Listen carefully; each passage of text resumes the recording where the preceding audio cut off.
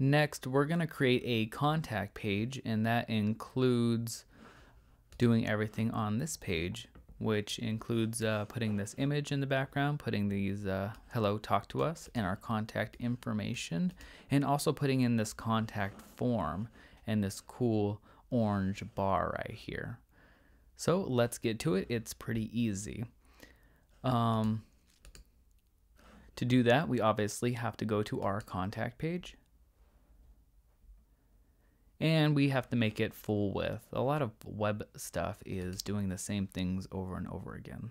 So just click on full width and make it full width page and press update. Then go to view page. And now it's full width without the sidebar, which is nice. And then click on page builder and it should disappear.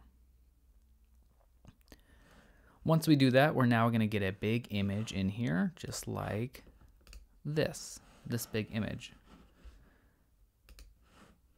So let's drag in one column and let's edit the row settings and make it full width, and let's put in an image there. So let's do a photo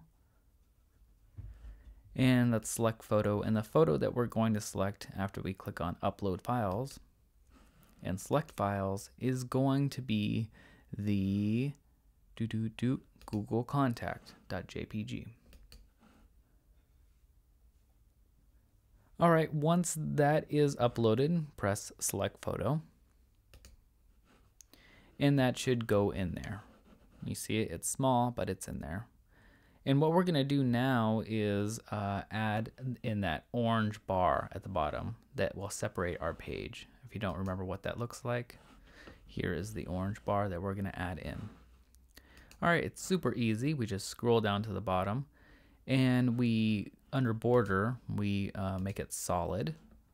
And we do that same color orange because we want it to be consistent with everything, or whatever your color scheme is. Maybe it's not orange.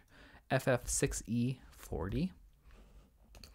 And we can see that added to the top and to the bottom. It's kind of cool to have a color at the top. So if you want to make that bigger, you just press 5. But we're only adding a color to the bottom. So we're going to make it 6. And you can make a whole box if you want. You can make this 2, and you can make this 6, and you can make a cool little box, which is a neat effect, but not what we're going for. So we're going to keep the top at 0, the left and right at 0. And we're just going to have this bottom 6 pixels wide border. All right, once we're done with that, we can press save. Then we're going to add in some more content, and we're going to add in a heading. So just click, hold, and drag. And this is going to say hello. Whoops. H-E-L-L. Whoops. Caps lock. In all caps, and it's going to have a comma. And this is going to be 60 pixels tall. And the color is going to, the font weight is going to be light, and the color is also going to be a little lighter. So maybe we'll go with 60, whoops, 60. There it is. All right, and so that is looking pretty good, but we need more space up here. And to do that, we can just go to advanced. And for the top, let's add 150 pixels of space. And for the bottom, since we're gonna put like a talk to us right here, we don't want it to have a whole bunch of space. We're gonna make that bottom 0. So bottom, we're gonna do 0. And left and right, we could keep at 20, that's fine. And press save. Now we're gonna add in another headline. So add content, another heading, and we're gonna click, hold, and drag right under the first one. Then we're gonna put talk to us, ... and we're gonna again make that 60, and we're gonna make it light, and we're gonna make the color 60 again. All right, and after we do that, we're going to make the top and bottom margin 0, so it gets closer to this. And we're going to make the bottom 0 because we want to put text underneath here also. And we're going to press save. So once we do that, we can add more content, And we're going to add a text editor. We're going to click, hold, and drag right underneath the talk to us. And I'm just going to say you, whoops, not in caps though. You can email us at tylermoore@gmail.com. I guess you're just emailing me. Or, and then I'm going to hold shift and press enter. So it doesn't make a big paragraph. It just goes to a new line. So shift enter. Instead of going like this, it makes a big paragraph. You can hold shift enter and it just goes right under and it makes a new line. Call us at, and my phone number, 310, whoops, 743-3190. Okay, so once we do that, we want to, again, adjust all of the margin and padding. So we go to advanced, and the margin, we're going to do 0 at top, so it's closer to this right here. So 0, and then 20, and then left. You see how it's like kind of not aligned with this? We can make it like indent more if we just press left, 30. And so now it looks aligned. And 20. Okay, so that's fine. We press save, and that is looking pretty good. The next thing that we have to do is we have to get in a contact form here. All right, so people can fill it out and, you know, send it to you, and it'll go to your email. All right, so how do we do that? It's pretty easy. Let's press done, and let's press publish changes. All right, so by default, WordPress doesn't have a contact form, so we need to get a plugin in order to for WordPress to have the ability to have this contact form right here. All right, so to do that, we go to our dashboard, and we go to plugins on the left, and on the top we click add new. And we can search for plugins. So this one is called Contact Form 7. Contact Form 7. And just go ahead and search for it, and it's been installed over 1 million times, and it has 840, you know, almost 5-star ratings. And so we can just, you know, assume that it's a pretty good contact form. So let's press install now. And we can press activate plugin.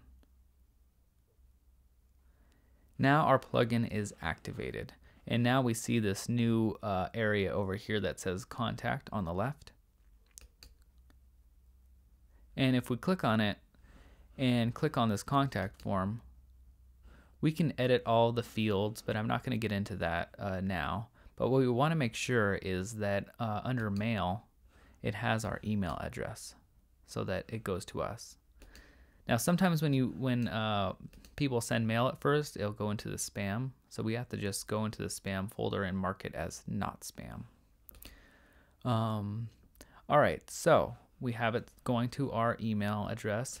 This is the code. If we click on contact, this is the code that will insert that form. So we just click on it and we copy it.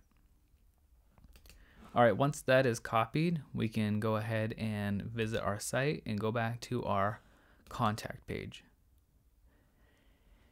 And now we can continue with it. So let's go to Page Builder, and let's drag in a new column. Click, hold, and drag, and wiggle it to the bottom. And for this, we are going to edit the row settings and make it full width. And we're going to change the color a little bit of the background, just so it gives a nice easy break from this white to a gray. So click on color and click on the eyedropper, and we're going to do FCFCFC. It's just a little off white. All right, once we do that, we're going to press save. And now we are going to add content and add a text editor right in that column.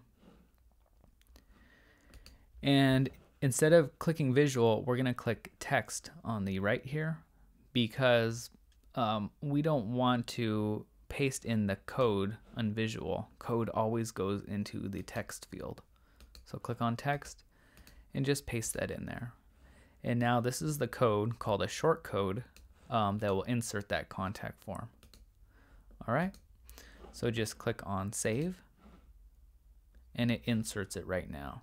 But right now, again, where we had the issue before with the text going all the way across, it goes all the way across too far. So we don't want to do that. We want it to have some space on the left and space on the right. So let's click on that wrench icon again, and let's go to advanced, and on the top margin and bottom margin is fine. It's just the left needs to be 200 and the right needs to be 200. And therefore it looks a lot better. It's a lot easier on the eyes. It's not so big.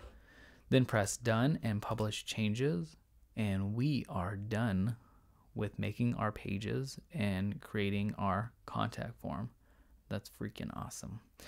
All right, so now that we're done with that, we can go ahead and mark off our progress and see that we are 81% done, so we're super close.